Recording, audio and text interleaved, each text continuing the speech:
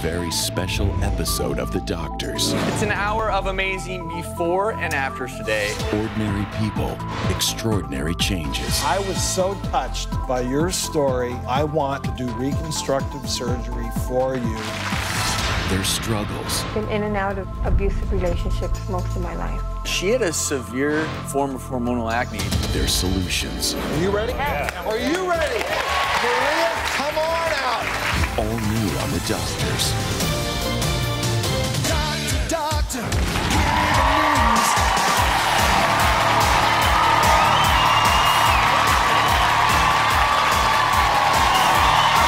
It's showtime.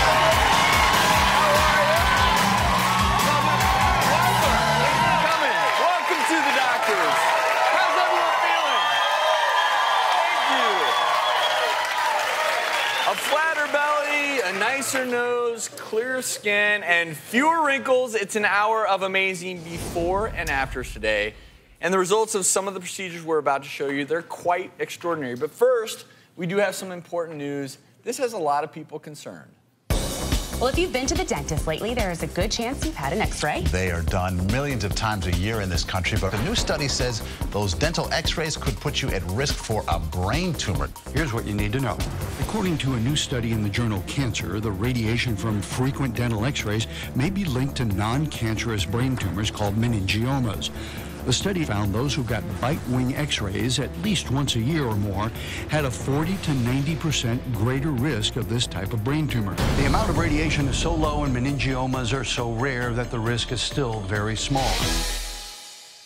Well, the good news is what he just said. The risk is still very small, but anytime you hear about a connection between ionizing radiation and cancer, it's worth getting at least concerned. And you can't deny that effect of ionizing radiation. We've seen it in World War II after the atomic bombs, Chernobyl, things like that. We know that exposure to radiation can cause malignancy. Yeah, and it's obviously even a stronger link in kids. You know, getting that radiation younger. The study found in less than 10-year-olds when you were getting those x-rays, that really adds up. And well, we saw that too when they were treating acne back when with radiation, and some of these kids developed thyroid cancer as a result of that. So x-rays for your mouth are similar to the other screening tests we always talk about, and it's really figuring out when is the appropriate space between dental x-rays. And we actually have our friend and dentist, Dr. Bill Dorfman, on the phone to weigh in on this. And Bill, first of all, I will ask you, just in general,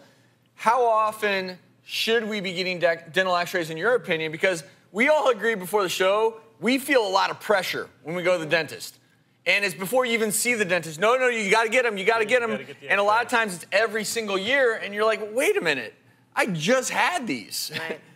Yeah, well, the ADA, the American Dental Association, recommends that you get a full set of x-rays every 5 years and then bite wing x-rays every year. But is this solid science that dictates how often we're getting these x-rays? It is, and using you as a personal example, when we fixed your teeth on the show, last year, we didn't know that you had a failing root canal until we took that x-ray. And had we redone your crown without fixing that root canal, it would have caused a lot of problems. The good news about dental x-rays today is that using the digital x-rays, and that's what we use in our office, you're getting 90% less radiation than the old x-rays. And Dr. Dorfman, do most dental offices now have digital, or is it going to be hard to find? I think most offices do, and I think if your dentist doesn't, that would be a good reason to maybe find a new dentist. And Dr. Bill, we appreciate you as always weighing in. Absolutely. And speaking of x-rays, let's move on to our next hot headline. We're going to look at some frightening x-rays. Now, these are nail gun accidents. Pretty painful, right? But that's just in the hand, no big deal. But these can really injure various parts of your body. But again, an arm, that looks painful. Oh, man. But really, I've got something to top all of this. Imagine a 4-inch nail from a nail gun goes straight into your heart. Ooh. Have a look. Dennis Hennis tried to fix a jammed nail gun while he was working, and suddenly it fired a 4-inch nail right into his chest. He went into cardiac arrest in the ambulance. The paramedics resuscitated him, and surgeons later took the nail out. I thought I was done. I really did. You're talking about a puncture wound to the heart. He's very lucky. There's so many things that had to take place for him to be alive. It was just a wonderful experience to be part of, to be honest with you. It was nice to have all those people working for one main goal, to get him better and to get him into the ICU. Dennis will go back to work, but says he will be more careful with the nail gun.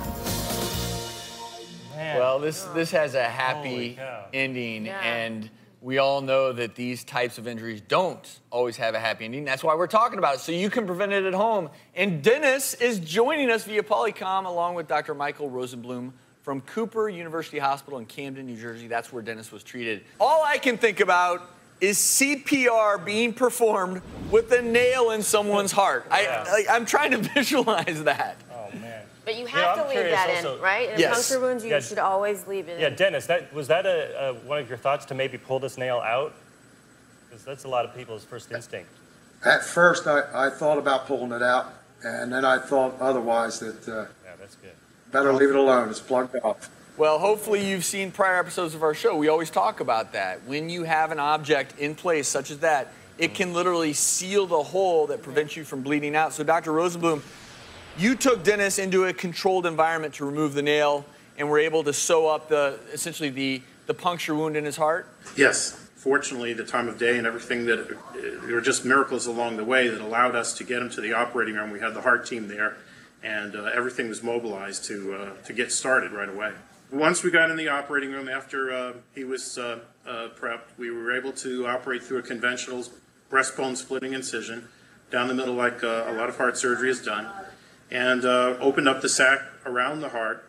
And at that point, we were able to see where the nail enters. And exactly like you say, they were doing CPR on his heart with the nail moving. So a puncture wound actually became a laceration, and we were able to control it. I was able to get my finger on the hole. We pulled the nail out, and then we were able to sew up the hole. And as they say, the rest is history.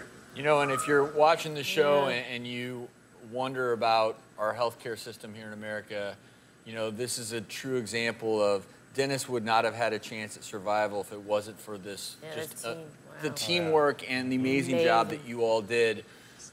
So kudos to the entire team, from the first individuals who helped Dennis out to the operating team. Well, we are so happy that you're doing well, Dennis. Thank you for joining us, and thank you, Dr. Rosenblum, as well. And of course, that leads us to what we like to do. We want to teach you how to prevent these injuries from occurring. And we recently received this email from Grace in Tampa, Florida. And she writes, "Dear doctors, my teen son has recently taken an interest in building things, created a makeshift workshop in our garage. But I'm getting worried about all the power tools he wants to use. Can you give us some tips to help keep him safe?" This is important because summer is the time for home repairs, and there are over 400,000 injuries each year that go to the ER from power tools. So we want to make sure everyone at home knows the basic safety tips when it comes to using these power tools. So joining us right now is the host of HGTV's Over Your Head and A&E's Hideous House, Eric Stromer. Eric, come on up here. Hi, guys. Hi, good to see you. So welcome, Eric. Thank you. Come around here because I want to have you in front of the tools. Sure. I just had a massive surge in testosterone looking at all these power tools. Yes, doesn't it do that? I feel more manly already, yeah, but right. training is really important. Yes. But let's go through some safety tips for people, you know, like the woman who wrote in about her son, for someone like me who wants to be the weekend home repair guy. Sure. What can I do to stay safe? All right, first and foremost, everybody repeat after me. Safety glasses, ready? Safety glasses. Imperative, gotta wear them. Anytime you hammer, little pieces of metal or wood can come off and hit you in the eyes. And See a lot of those. And they make fashion-forward glasses, so ladies, don't be ashamed of wearing these glasses. We can get nice ones. Also, when it comes to sawing or cutting or fumes, dust masks are imperative. Protect the lungs. And the way you put these on, one strap goes over this way first, second strap goes over the top like that, and then you pinch the nose here and that holds it around the nose, okay? Make sure you wear those as well. Hearing protection. The whining of power tools over time can really take your hearing out. Unfortunately for me, I have now 2 sons that both play drums, so I just basically wear these all the time. And I go, "You guys good? Good." So wear these whenever you're using power tools because of that whine, okay? I like that idea. And then for tree work, for example, or anything where potentially objects can fall from the sky, definitely wear a hard hat. The other thing, too, now this, the nail gun that we were speaking of, this is an incredibly dangerous tool. Good call. And what happens more often than not, this safety mechanism here, if this is either removed, a lot of pro guys take that off because then when they frame, they can go quickly. The safety is there to protect that nail from disengaging, which is exactly what happened to our friend Dennis. Thank God he's okay. So round of applause for Dennis again. Yes. Yeah. The way this works, air shoots through a hose, it pushes nails out, you do that, and it shoots a nail just like that, and that's instantly bound together, or in the heart or in an accident. Let's get rid of your mask here, because okay. I want to go back to, so one of the biggest things with these can be, in some ways, safer, because if you're just hammering all the time, I mean, the number of hand injuries you get from that, quite high. If you are going to use a hammer and nail and you're kind of afraid to hold it while you're getting the nail started, just hold it between your thumb and forefinger and gently tap a couple of times, very softly. Then move the hand, and then you can nail that way. Or you can also put the nail in a pair of pliers like that if you're scared, and then just start it that way. And if you miss, here's what happens. Yeah. This, by the way, this is the sign of a good working man. Okay? The sign of a bad working man is a missing finger. But this is actually okay. So that's acceptable. Yeah. All right, then when you're using any kind of tools like a reciprocating saw, take the shirt off if it's loose. You don't want it to catch fabric in the machine itself. And then you go ahead and take your hand. If you're not comfortable with a hand on one side, use a clamp. You never stand behind a saw because these have a tendency to kick backwards. So you always want to be off to the side.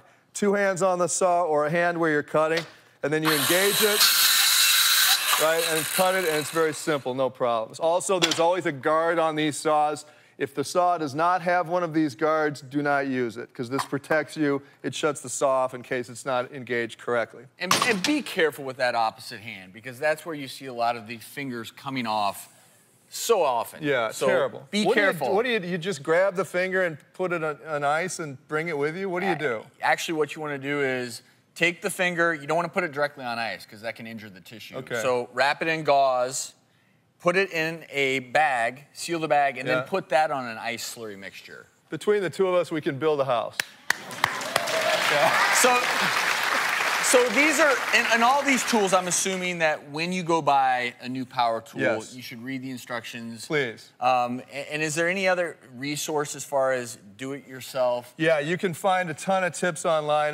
For example, DIY with Eric Stromer on AOL. I'll show you how to do all this stuff. That's a great source. All the internet sources are fantastic. Get some training, have a mentor show you how to use them first, and then you're always going to be checked out. Same reason you went to medical school to learn these crafts.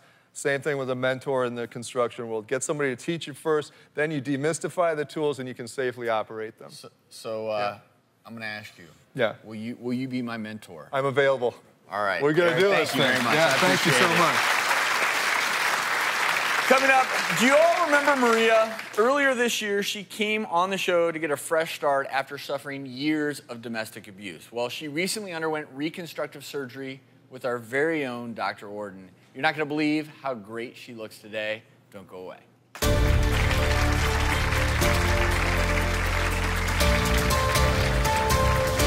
Coming up. I've been in and out of abusive relationships most of my life. The first man I was with, he pulled my hair, he broke my nose, he chipped my tooth. I was so touched by your story that I want to do reconstructive surgery for you on your nose. We're so excited for everyone to see Maria after her surgery. Maria, come on out. And later. Hey docs, I've been having pretty bad acne. If you see where Lisa's acne is on her face, I think she would be a great candidate for hormone therapy. You all want to see how Lisa's doing? All right, come on out. The following program contains images of an actual surgical procedure that may be graphic and disturbing. Parents are advised that these images may not be suitable for young children.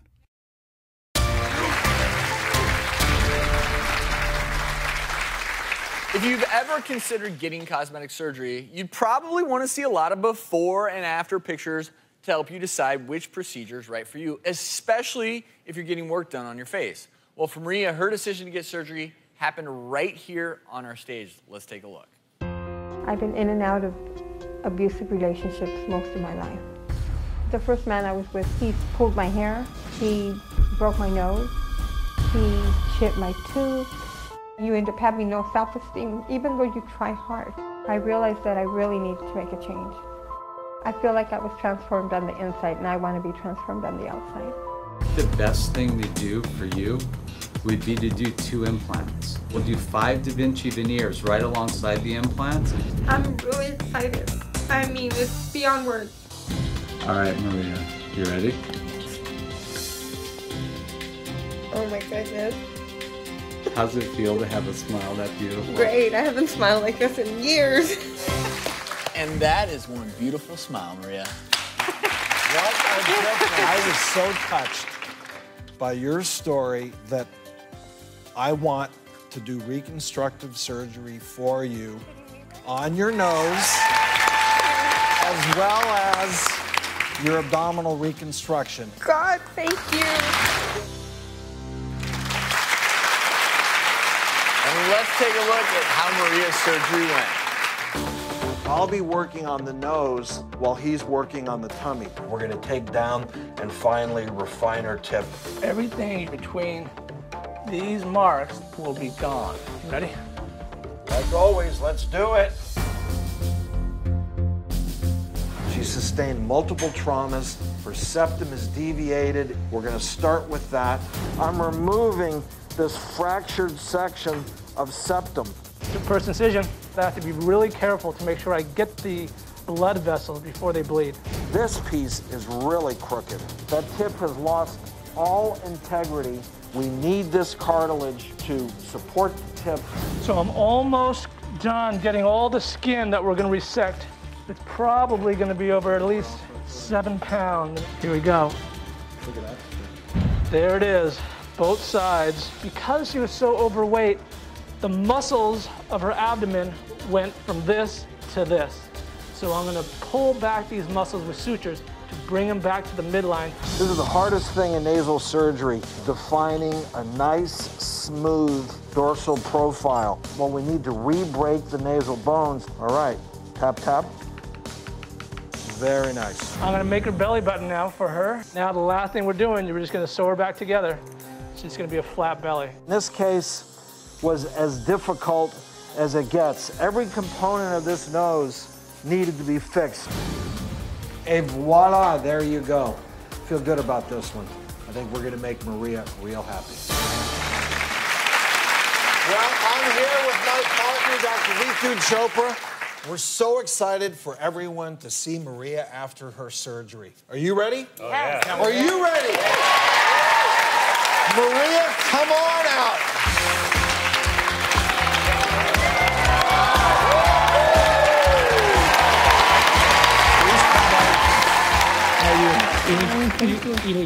You're gonna make me all misty-eyed. So let's remind everybody how Maria looked before from the front. That's probably where we see the biggest changes. And now look straight in there and look at her.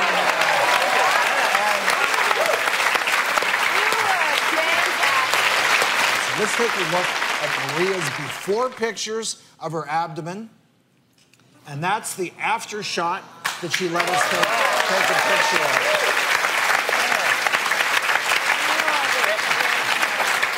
So how are you feeling? I feel great. It's like a whole new life. You look awesome. And Maria, while we have you here, I want to show everybody what we did on your nose to reverse those changes of that domestic violence that you were victim of, okay? So come on over to our magic wall. This is the way you looked before we started, and this is what was going on the inside of the nose. You had these multiple cracks that you see here on your nose. Clearly, your nose had been fractured multiple times. You can see this S-shaped septal deviation. That's what was giving you a crooked look to your nose and was causing that nasal obstruction. So what we did surgically, we realigned those nasal bones, We straightened that septum for you, and voila, we brought that into the midline, realigned those nasal bones. How did we do that? We had to do what we call osteotomies, re-break those nasal bones to get things straight.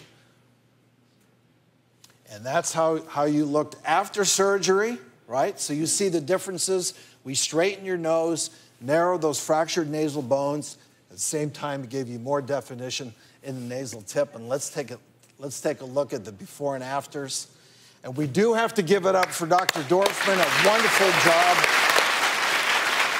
And obviously, gentlemen, this was the right decision for Maria, and it shows. And what I love about her look is she looks like herself. She doesn't look like a different person, just a beautiful version of herself. Well, Maria, you look fabulous. Dr. Thank Chopra, you. Dr. Orton, great job. Coming up, if you've lost the weight but now have a lot of excess skin to prove it, we have the procedure that can fix all that. It's next.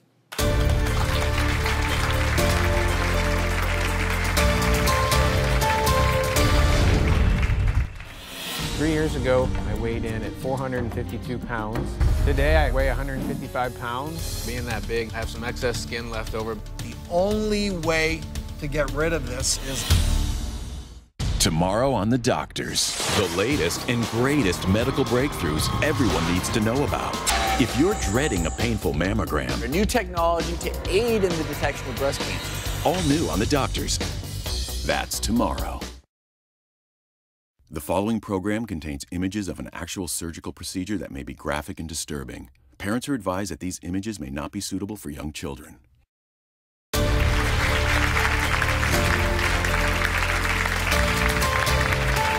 back. Through hard work and determination, our next guest lost 300 pounds all on his own, which is wonderful. But when he last appeared on our show, it was apparent that he still needed some help. Let's take a look. I'd always been heavy my entire life. 3 years ago, I weighed in at 452 pounds. I had started to have a lot of severe anxiety over my heart. Looking at my daughter is what scared me to want to make this lifestyle change. Today, I weigh 155 pounds. After losing all this weight, there's still one thing that's embarrassing to me, and that is the excess skin and the way my body looks after losing all the weight. So what are the biggest changes that you're feeling after losing that much weight? I have some excess skin left over. Being that big, obviously there was more of me back then. The only way to get rid of this is I make an incision down below what I call the apron, and we actually remove all of this. Darren, if you want, I would be privileged to do this for you. Wow, thank you very much. Now I'm anxious to see how Darren's surgery went with Dr. Orton. Darren, good morning. Good morning, how are you? How are you, my friend? Today I'm ready to get the skin removed and make the transformation complete. I'm excited for my dad. He did this all for me so we can run together and go swimming, and he can be here for my wedding. Dr. Chopra and I, we work as a team. I'm gonna focus on your chest, get that looking good. Dr. Chopra is gonna focus on your abdomen. We're gonna remove all this excess skin. His nipple is gonna come up like so. Okay, now for your belly. So what I have to do is make an incision down here, and that way we'll get rid of most of the laxity. This operation, it's gonna take us about 6 hours. This is a formidable challenge. This is about as advanced as it gets. I'm starting up on the chest. We're gonna harvest the nipples. The first thing, starting with abdominoplasty, was to make a long incision in his crease. There's two dimensions I gotta take the laxity out of. The first direction is this. The X direction, the second direction is the Y direction. I made him a new belly button. I made the hole for the belly button, pulling it out, and there we go. We're putting the nipples back on, so I'm cutting out skin where that graft will sit so that there's nice contact between the bed and the graft so a new blood supply will grow. Now we're ready to start what we call the sew-a-thon. To close this case, we will place hundreds of stitches, hundreds. 5 hours later, Darren's doing great. I think we did a great job. And I'm here with my patient, Darren, along with my partner, Dr. Ritu Chopra. Darren, how are you feeling? I feel great. It's been how long now since surgery? Just a little over 4 weeks is all. So I'm ready for reveals. Everybody want to see the way Darren looks now? All right, let's take a look at the way Darren looked before. So you can see a lot of excess skin in the abdomen, the chest. And now,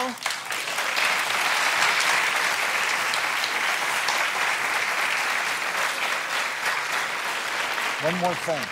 So we have to put this in perspective. For everybody. How much skin we removed on Darren. As I mentioned, we had 5 feet of skin. So that's about it. 5 feet like that. And my hands are still sore from sewing all this together. Yeah, so we removed all this skin, and as I said, we created that sew-a-thon. Sure, the easy thing to do would have been staple it up, but we hand-sewed everything, hundreds, if not 1,000 stitches. At least. That's why it's healing so well. It's very amazing. I thank you very much. You're welcome. Thank you. Up next, if you've tried everything and your pimples are still not going away, don't lose hope. We may have the solution that's right for you. That's next. If you see where Lisa's acne is on her face, I think she would be a great candidate for hormone therapy. It'll shrink the vessels and the redness and swelling from the skin. She will see improvement even after 1 session. You all want to see how Lisa's doing? All right, come on out.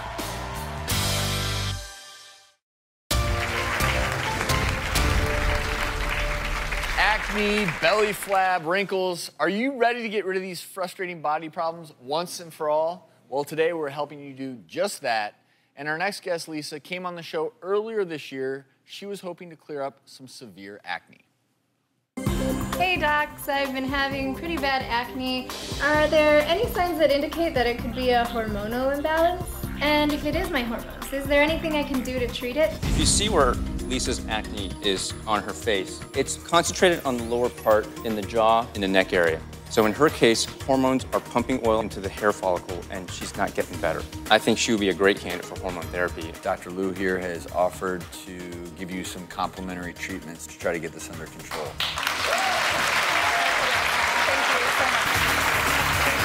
So Lisa, you've been on spironolactone for the last couple of months, and we're already seeing some significant improvement. But because you've been dealing with this for such a long time, and you've had some redness and scarring in your skin, we're going to do some laser therapy.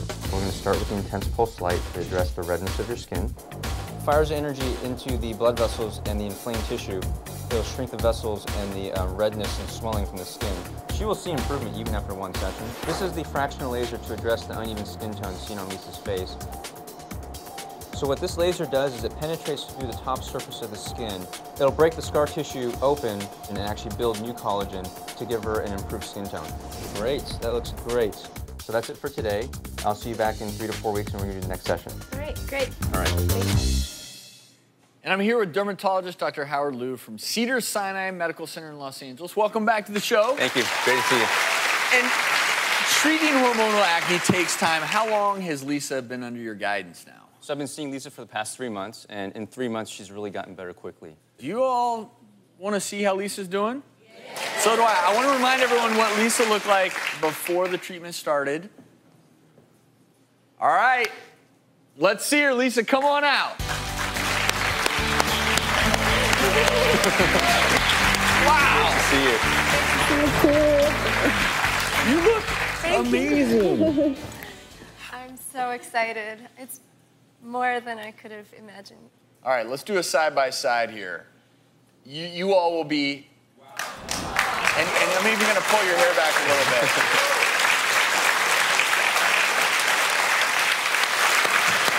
This is a show about before and afters, and part of the therapy here is taking care of the acute acne, number one, and then the laser therapy to treat the scarring that's occurred. What's amazing to me is you still have 20% to go. And I'm looking at you right now, and I would not have known you suffered from this. So this is just such a great success story. Thank you, Jason, for sharing with us. Definitely great job. Great to see you. Thank you. And coming up, we have a sneak peek at the power of stem cells and how they're being used to help you heal faster after a skin biopsy. Stay tuned.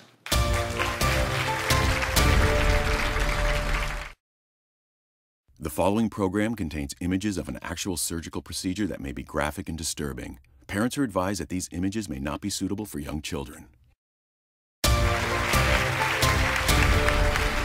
Today we're helping you decide which procedures are right for you. And while it may be nice to have the ability to undergo an elective surgery, others, well, we have to get whether we like it or not.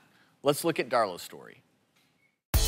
About 15 years ago, I had a kidney transplant, and my nephrologist informed me that I would be more susceptible to cancer, particularly skin cancers, because of the immunosuppressive drugs that I take.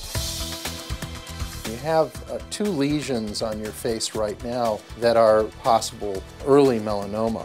We'll do a wide excision of the suspicious lesions. Because these lesions are on your face, there's always concern for scarring. So after I perform the excisions, Dr. Aronowitz is going to be using a novel and new procedure to close the lesion. He told me about a new procedure they have called stem cell transplants, where they take cells from another part of my body, harvest them outside my body, and then reinsert them in the areas where the skin cancers have been removed. Dr. Aronowitz says that the stem cells will help heal the area and minimize scarring. Let's take a look at how Darla's visit with Los Angeles plastic surgeon Dr. Joel Aronowitz went.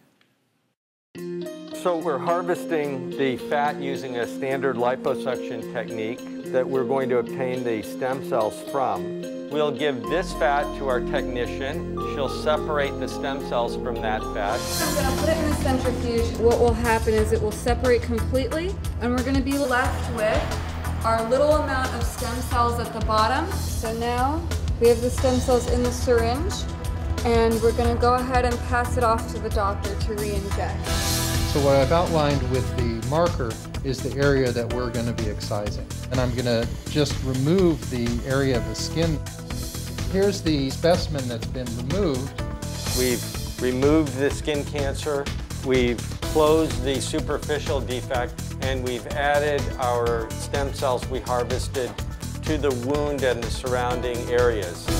So now the procedure is complete, and within 6 to 8 weeks, the growth of the tissue that we added should be apparent.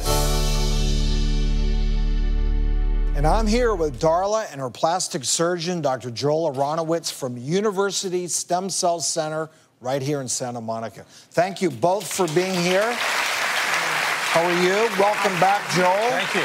Good to see you. So, how are you feeling? I'm feeling great. I'm so pleased with the way this is healed, and it's magically almost gone. Well, I can show you. Let's take a look. We're going to show that before picture, and I'm going to let you, Dr. Aronowitz, take us through this once again, what you did in surgery. Well, what we did was Dr. Ellen Horn excised the skin cancer, which was a fairly large defect when it's all said and done, and we made sure that we had negative margins. In other words, there's no skin cancer at the edge. And then the defect was closed. Meanwhile, I harvested some fat from Darla, which is one of the bonuses of the operation. Everybody likes to lose a little fat. Darla doesn't have much extra, obviously. And then separated the stem cells from the fat. Then the stem cells are added back to a small amount of the fat. That's injected into the defect, both to fill the contour depression, the defect there, as well as to enhance the healing. What do you do specifically to separate the stem cells from the fat? So the stem cells exist throughout our body, but in our fat tissue, we have a lot of stem cells. These are all adult stem cells, not embryonic stem cells, of course. What we do is we need to disperse those cells apart, not just spin it down in a centrifuge, where actually you could see my technician there. She separated these cells using a special process. This can be done right in the operating room now. It takes about an hour, hour and a half. Then we have a small quantity that actually represents millions and millions of these tiny stem cells. These are the youthful regenerative cells in our body. We add those to the area where we need that regeneration. We sometimes mix that with a small amount of fat, just like the fat injections that you're doing, to create a better contour, but also add those additional enhancing stem cells to aid in the regeneration and healing process. And you brought some other before and after photos. Yeah, I have a good patients example to show you of a skin cancer patient. A lot of skin cancer patients, the skin cancer is excised and the doctor just lets the wound heal. This is a very traditional and accepted way to treat a skin cancer. This woman, Gail, had a very large defect on her cheek, you can see. At a week after her closure and stem cell injection, she's shown in the middle. She's still a little bruised. And at 6 months later now, you can see that the contour defect is filled in. And even the scar, although she has a scar, if you look carefully, the scar appearance and the softness of the skin is remarkably improved. That's an impressive result. Thank you very much, Dr. Aronowitz and Darla. You look great. Coming up, we are revealing the very latest non-invasive facial treatment to rejuvenate your skin, make your wrinkles virtually disappear, so you better stay tuned. Coming tomorrow, the latest and greatest medical breakthroughs everyone needs to know about.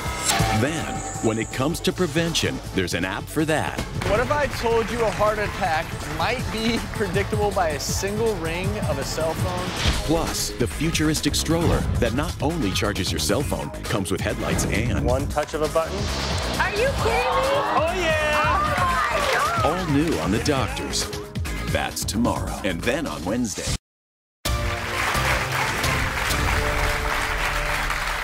Welcome back. Whether you're considering a tummy tuck, a nose job, or even a facial, there are some things you should know before deciding which is best for you. Here's one question that we all likely face sooner or later.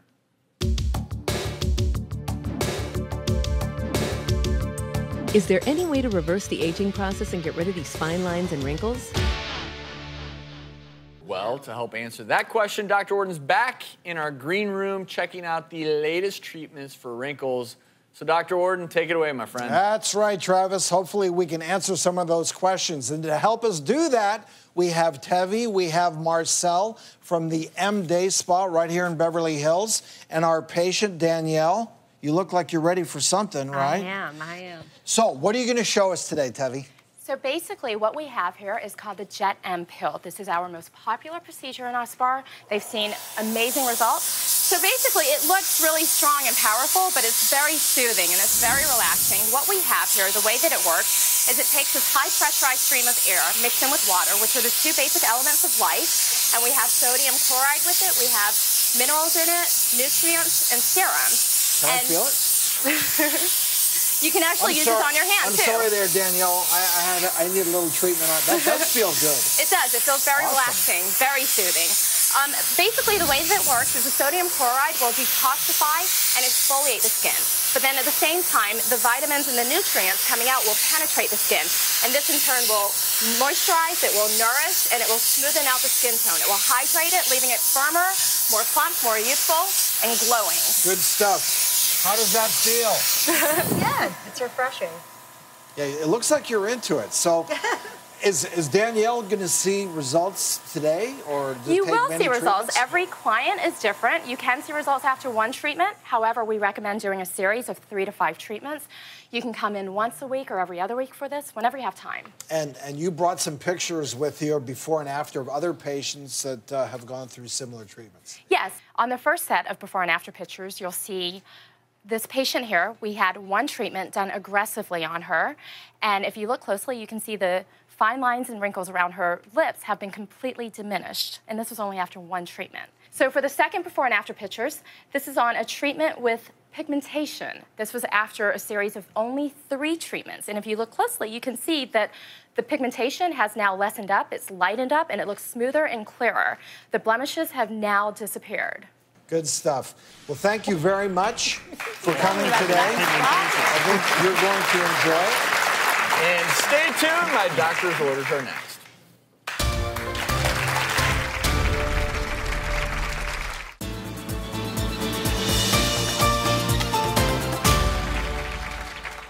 If you have diabetes, keeping your blood sugar under control is key. On today's Prescription for Health by our friends at CVS Pharmacy, pharmacist Yushima Thomas and I will give you the skinny on what foods may help you lower your blood sugar levels. Oatmeal can help control blood sugar levels because it's high in fiber and complex carbohydrates, which means it's slower to digest and it won't quickly raise your blood sugar levels. And vegetables like broccoli, spinach, and green beans are high in fiber and low in carbohydrates, which make them ideal for people with diabetes. Eat treats in limited amounts. They add lots of calories and little nutrition. Also, find sugar alternatives. Learn to sweeten your food with natural sweeteners like strawberries or blueberries. Fruit contains fiber, which helps slow the absorption of sugars. And as always, check with your doctor with any questions or concerns about your health. For education and tips, visit cvs.com/diabetes. Hey everyone, if you're heading for Hollywood, California and would like to sit in our studio audience, please log on to our website at thedoctorstv.com or call area code 323-THE-DOCS. That's 323-THE-DOCS for show tickets. Come on down.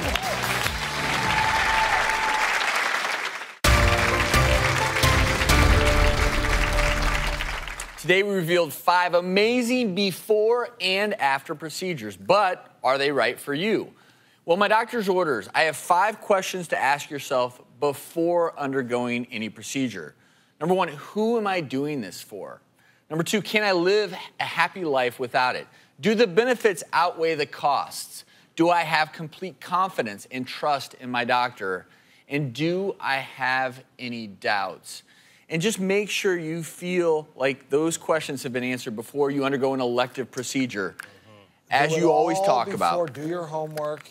Great tips. And I do have to say kudos to you, Thank Dr. you. Orton. Yes. Excellent results in the surgery today. And I do want to thank all of our other guests. If you want more information on anything you saw today, visit thedoctorstv.com. Thanks for joining us.